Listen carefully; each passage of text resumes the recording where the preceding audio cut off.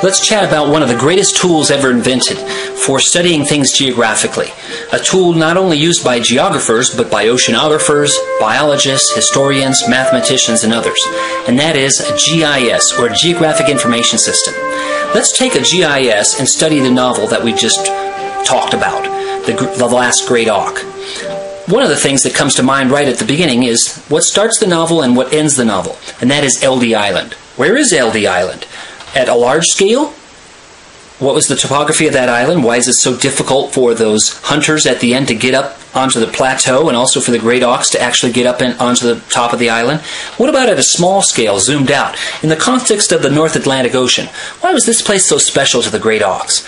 Also, we could study the migration route. Where is Greenland? Where is Labrador? Where's Massachusetts? And where is the coast of the Carolinas? All these things can be studied. One of the fascinating parts of the novel is when one of the birds strikes off to the southwest amidst some protest from the others in the flock. Why are you going to the southwest? Well, if they hadn't done that, they would have added 3 days to the journey because of the topography of Cape Cod. So they had to strike out over open water to the southwest. So there's lots of things in here. Migration routes of other fish, which were important to the birds, the great auks, that dined primarily on fish. The ocean currents, the climate, where people were found in the novel and where they weren't found. So population, we could study all kinds of things. Climate, biosphere, the atmosphere, ocean currents, and so on. All this can be studied in a geographic information system. A geographic information system can be used in 2 dimensions and in 3 dimensions. 3 dimensions is quite fascinating to be able to look at the topography of some of these islands and lands that the great auk migrated from and to. Alright, so let's take a look at ArcGIS Explorer.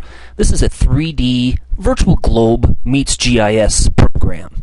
So let's say we wanted to explore off the southwest peninsula in Iceland. We know that this is where the great auks had their homeland. This is where they migrated to every year.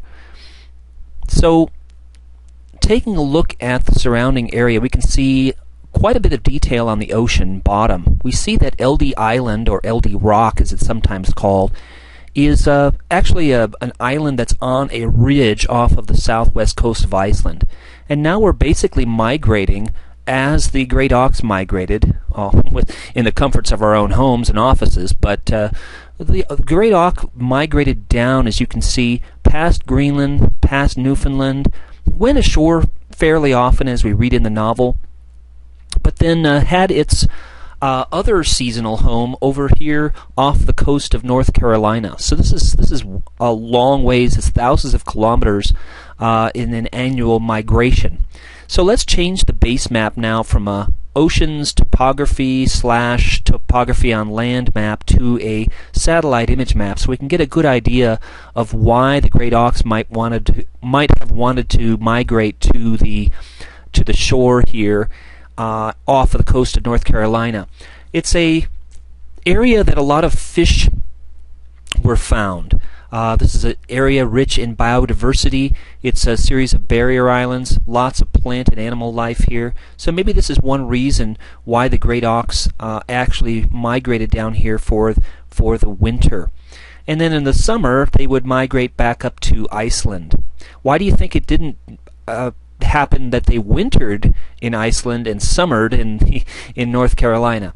Again, geography as modeled through a 3D GIS called ArcGIS Explorer.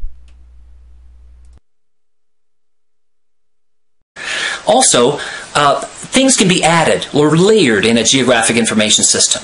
And also, we can measure distances in a GIS. We can figure out how much what the distance of this last family of great auks migrated from and to. Also, we can figure out populations. We can change the map scale so we can understand the size of Greenland a little bit better.